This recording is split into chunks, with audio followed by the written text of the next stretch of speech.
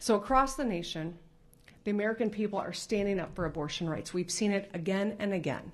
They've looked to Michigan because we showed the world when you speak truth to power, when you fight for the issue and fight for the people, you can win on this issue.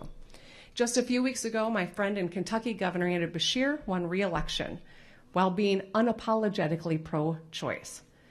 Our favorite neighbors to the south, it's dangerous to compliment Ohio this week of all weeks. Go blue, I'm just gonna say it.